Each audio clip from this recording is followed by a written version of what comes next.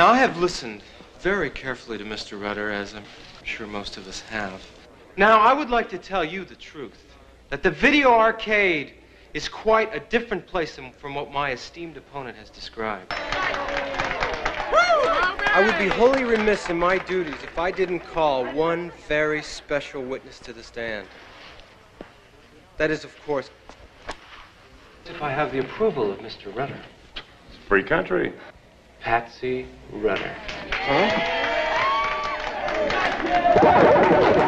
Now, in your own words, would you please tell the council how you feel about the video arcade? Keep on it! Slide!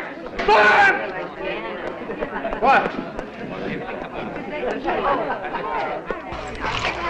Well, thank you, Mr. Rudder, for very nicely leading me into my next point about immorality as we see it today.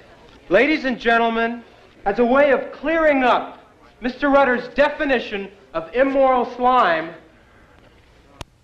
watch this. Well, I just wanted to say a few words about this motion so that you wouldn't think that we were encouraging destruction with this idea. From the oldest of times, people danced for a number of reasons. They danced in prayer, or so that their crops would be plentiful, and they danced to celebrate. And that is the dancing that we're talking about. Yeah. Aren't we told?